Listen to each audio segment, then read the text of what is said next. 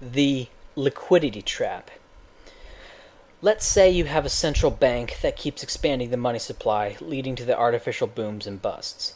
If this keeps happening, eventually the structure of production will get so screwed up that banks will simply stop lending out until the recession passes.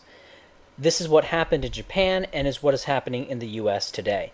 Banks are given lots of money, but they correctly perceive that the market is messed up.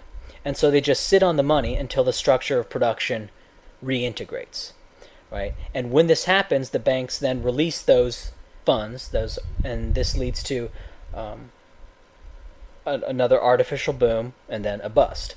And of course, this is exactly what happened in Japan, and why following the 1991 to 1992 crash, Japan has had a series of little boomlets and bustlets. Right? The banks were given a load of money, but the banks weren't lending them out. No, Japan's screwed up. There's nothing to invest in. All right, the bad investments need to clear out. Okay, and so what would happen is the bad investments would start clearing out, and then the banks would release a bunch of money, and this would create an artificial boom and then bust, right? And so the banks would sit on the money again, right?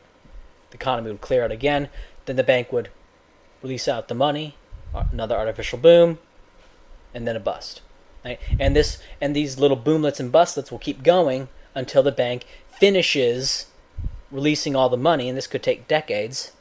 Right? And once the banks finish releasing all the money, then the Japanese structure of production clears out. Then it starts reintegrating, right? Then it can start to grow again at a healthy, sustainable pace. And that's what's going to have to happen in the U.S.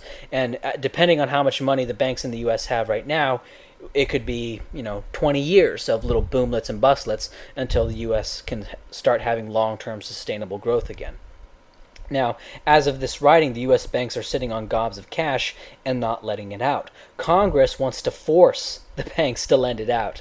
And it would be interesting to see what happens, because if even the banksters, the people who create all these problems, even if they can see the imprudence of lending out the funny money, things are really screwed up. But of course, politicians, as disconnected as the banksters are, politicians are utterly impervious to facts and demand more disintegration and more deracination. And this is exactly what the Keynesians want as well. The Keynesians believe that the problem is that everyone's preference for cash holding is going to virtually infinity, right? Now, the Keynesians have a problem. Why are people still spending money on things like new clothes, cars, computers, food, etc.?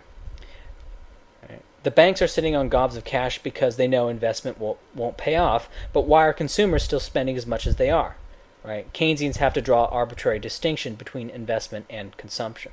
Right? Keynesians believe that people's preference for cash holding is going up to infinity. They just want to hold on to these cash notes in times of uncertainty. Right? That's how Keynesians explain the banks not lending out the money. Right?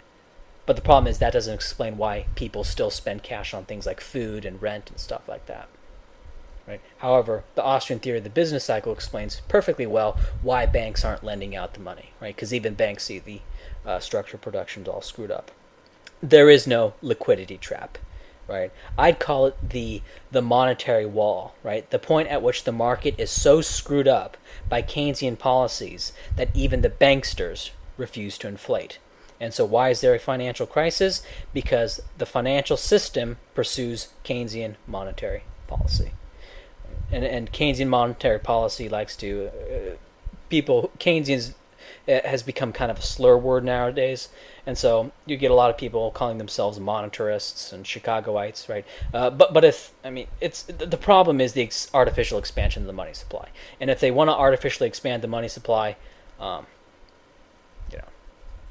then they're going to lead to the booms and busts, and that's the problem. And so I just call all those people Keynesians, right? Milton Friedman, Keynesian.